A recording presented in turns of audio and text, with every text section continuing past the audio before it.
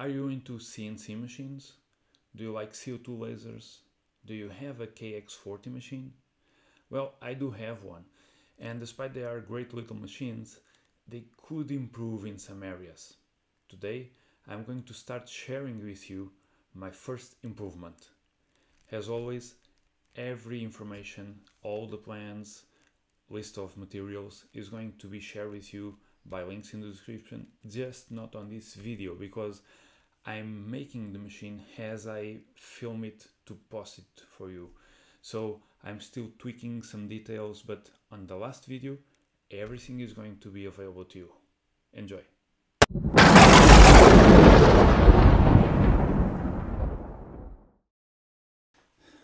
So regarding the bed size for the KX40, it has a size of about an A4 sheet of paper, about 20 by 30 centimeters.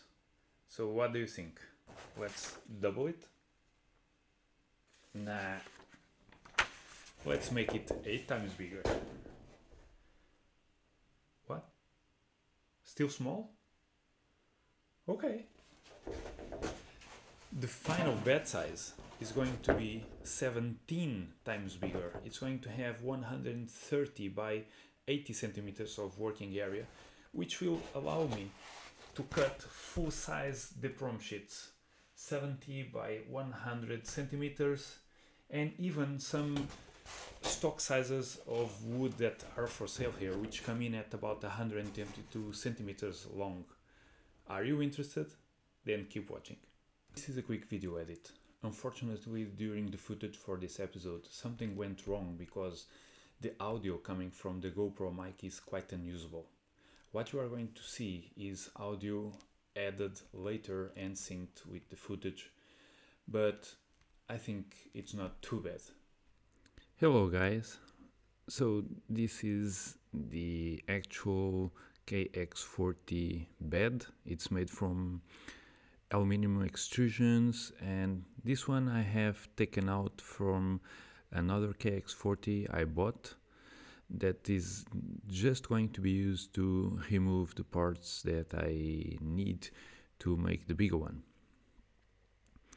That's the one I bought, and just has a size comparison, and this is going to be fun.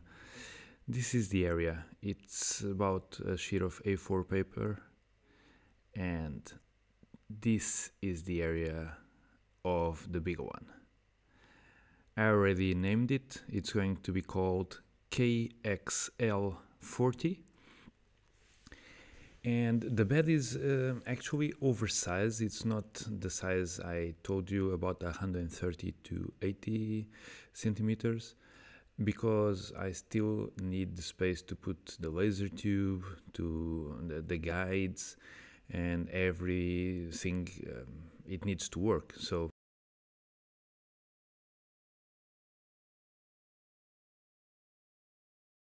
what do you think?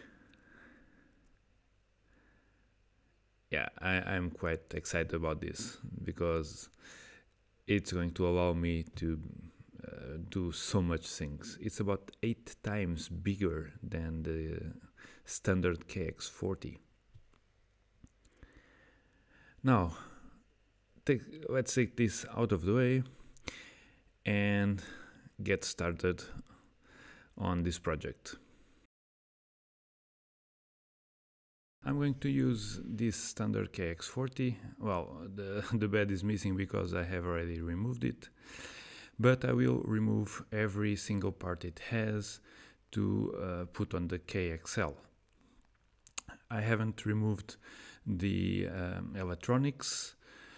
Everything is going to go out, the panels, the laser tube. For now they are just here for safety purposes and I still don't need them. So actually this is quite simple. For you to get a bigger laser machine, you just need bigger rails and a software that allows you to increase the area, which the K40 Whisper does. Regarding the bed, I don't want to spend hundreds of dollars in a honeycomb bed. So I bought these aluminum stripes. these are 2mm stripes. These smaller ones are going to be installed in this position along the bed, and I have already bought a large one that will interlock with all the others in the middle. It's going to work, it's quite cheap and don't need anything else. In the sides it will be finished off with some wood. For the y-axis, I'm still not sure, but I have here two options. Either to put these two tubes, 10mm steel tubes. I want to show you the inside. Yeah, 1mm wall steel tube. I would use two, and then just like a 3D printer, and I can use linear bearings like this. I can put them vertically, horizontally, I still don't know, they are very light.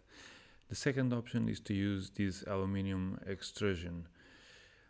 I haven't still quite made up my mind, but I will probably end up testing both of them. This is a 5mm rod to make the motion transfer for the x-axis from one side to another, because I will only have one stepper motor. So I will transfer the motion. It's just like on the small KX40. It does have something like this. Now for the big rails, I have solid 10mm metal rods. This is for the air, compressed air, and this is from the KX40, the assembly for the laser head. I will make new parts to put this on the KXL. The laser tube is going to be on the back. I have enough space to put in a bigger tube if I need to, if I want to. The KX40 will be until here, it's the size it occupies, so I have plenty of space. Now, these parts are going to be used for the X and Y axis. I have different pulleys, tooth and how you say, flat ones, and I have, yeah, this one is flat. I have linear bearings. I want to show you the inside. It's just a normal linear bearing with a casing. And I have 10 meters of this belt. This is 5mm belt. This is the fan that I'm going to use to extract the fumes. This one cost me about €25, and I think the specs say it moves 400 liters per minute. Automatic. Now for a surprise, this is my fully automatic bed height system. This is 10mm belt. It's going to go around the table, so I have about 10 meters of it. I have 4 steel rods. This is the ones you use on a 3D printer. I believe it's 20mm, and then some more adapters and pulleys.